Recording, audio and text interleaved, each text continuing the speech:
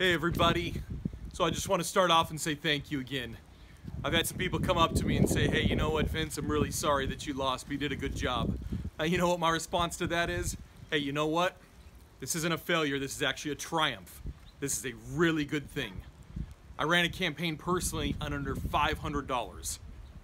All my own funding. Didn't take any money from anyone. So for anyone to say that I didn't do something good, I feel like I did. I worked my tail off. I was the one that went and met people, went to the doors, put everything out. It was a lot of work, but you know what? That's what I believe the process is about. I don't believe it's about donors donating. I don't believe it's about getting volunteers to do things for you. I believe ultimately you got to pull your bootstraps up and you got to do it yourself. And I think that ideology is something that's going to grow as the years go on, because I think people want that personal connection. We're so disconnected in this world right now with tech developments and everything that people want that human touch again. And I'm here to provide that. But you know what I'm going to say? I'm just proud of what we created. It was your ideas and some of my input, and we created something really unique and good that's going to transcend many years as we go moving forward.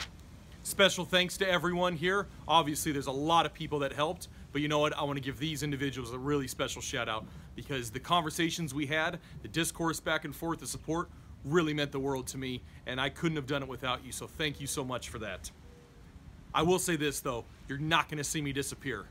Just because I lost an election doesn't mean I'm going to go away. I'm going to stay true to Whittier because I've been in Whittier my whole life, and I'm going to continue to stay in Whittier for the rest of my life as well. This is a good thing. Lots of good things are going to come. This year, hopefully, we're going to put together a cycling race in Whittier, and it is going to be amazing, and I can't wait for you to be a part of it. I will say this moving forward though, we have to fix the voter turnout. It was less than 16% this year, and that is absolutely atrocious and unacceptable to me on all standards. So moving forward, we have to make sure that all elections exceed 50%. Because how can you say you're representative if you only have less than a quarter of your populace voting? Whittierites need to feel like they can vote, and they want to vote. So we got to create that atmosphere where they want to do that. Because ultimately, I believe that governments should be afraid of their people. People should not be afraid of their governments. And the only way for that creed to hold true is for people to come out and exercise and tell the government what you want it to do. If you don't go out and vote, you don't have that opportunity. That's why it's such a vital civic duty that we have to do. But we're going to fix those things, and we're going to keep moving forward.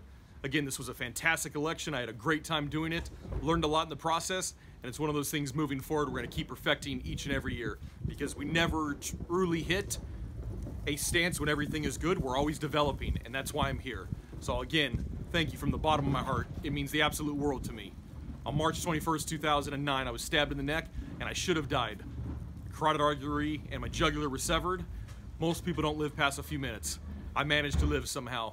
So for me to be able to sit here and say that I actually was involved in this election and a part of the process for Whittier to become better, there is nothing better in life than someone saying that. So thank you again. I look forward to seeing you and working with you throughout the years. And God bless always, and have a great rest of your night.